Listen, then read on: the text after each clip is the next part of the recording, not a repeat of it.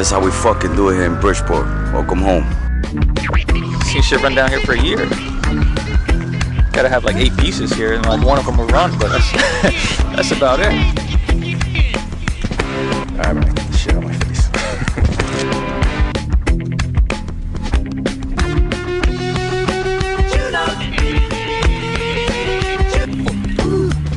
I got put on from this place from my man Cries Again and another guy named Urs. Rest in peace. And that's it, man. The rest is pretty much history, man. Just trying and learning every day.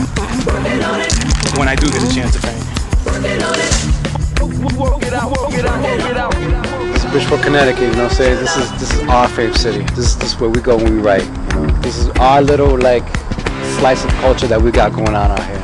You know what, honestly, before this spot right here, there's a lot of other spots that just get no play, that actually, we have spots since like the 80s too. You know, Graph out here was live just as much as everywhere else, you know. Baby.